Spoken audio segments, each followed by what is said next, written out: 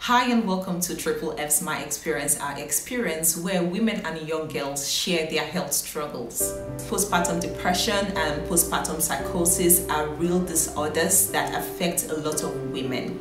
It may get to the point where these women harm themselves and their children. The climax of this was seen in 2001 when a 37-year-old Texas mother, Andrea Yates, killed her 5 children. On World Preeclampsia Day, 22nd of May 2020, we talked about understanding preeclampsia, and today we're privileged to listen to the story of a mother who had preeclampsia and postpartum depression. Hi, my name is Rose.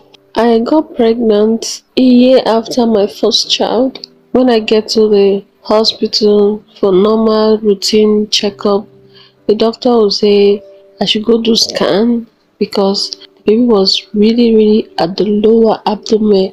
When I prepare to go for scan, the scan doctor will say the baby is okay, but what they always say is that the fluid was a little bit low, that I should take enough water. When I got to 7 months and we went for a scan, the baby was 1.42. The doctor was really surprised, but then again he was like, since it's 7 months, the next 3 months the baby can grow more than expected, so I should just try and eat well and sleep well, because indeed I was not sleeping. So he gave me some drugs also, and I followed his routine.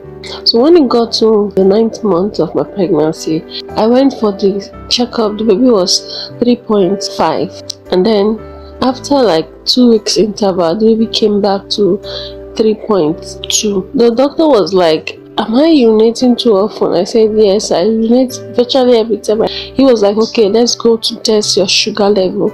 There was no trace of sugar. So the doctor said, there's no problem, maybe it's the position of the baby, that's why you're urinating for a longer period. The exact day I was supposed to leave, I went to the hospital for normal checkup. The doctor was like, madam, you're in labor, that I should go to the labor ward. They also checked the normal routine check, and they saw indeed I was in labor, that I've already got up to 4 cm. I had to call my parents to bring my hospital bag over, and I stayed. So the normal checkup, they always check. They'll check your blood pressure, they'll check your urine. So when they had the checkup on me, they saw that my blood pressure was very high, so they decided to place me on medication. But before then, they had to go and take a sample of my blood and my urine. When they checked my urine, there's high protein in my urine. This is the child life from the beginning of my pregnancy down to the 9th month. I have never seen protein in my urine, and the doctor was like, madam, you're going to be on for preeclampsia. If we don't stabilize your blood pressure, it might also affect the child. And they gave me a very high dose of an injection that it was as if I was burning up inside of me. I was crying. The nurse was fanning me, and they were just encouraging me that, madam, if you don't do this, it will affect this, your blood pressure might affect the child, that I should just endure.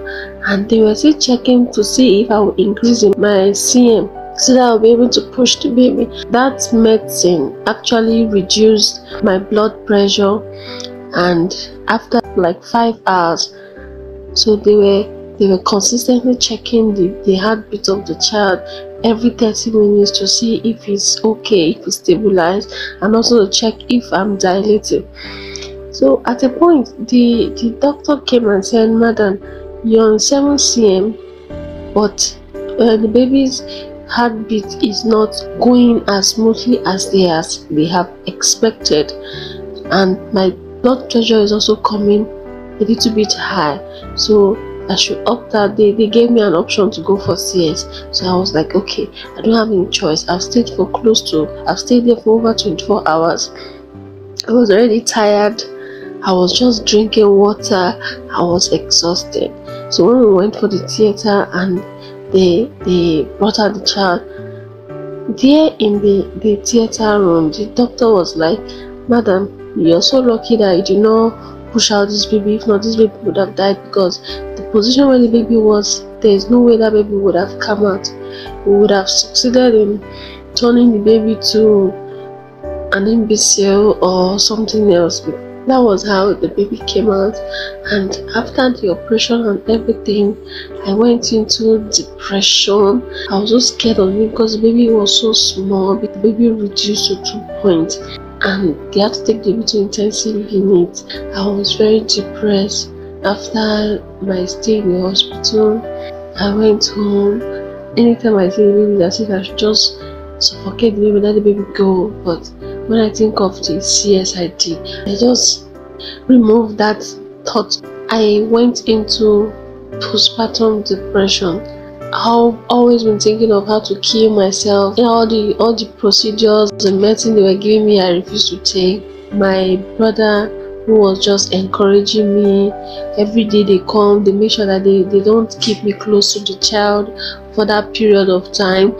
They always come to carry the child from me, and the baby was not sucking.